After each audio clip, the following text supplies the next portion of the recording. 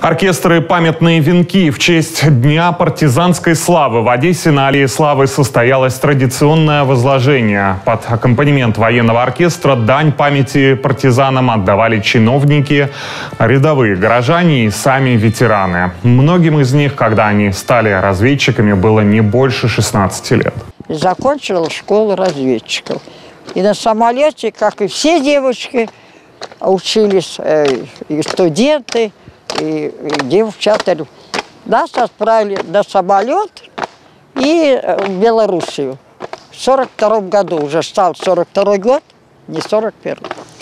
И вот в 42 году я попала в Белоруссию и сидела до тех пор, пока не освободили Белоруссию. В 44 году освободили Витебск 27 июля. И вот и меня освободили. Да.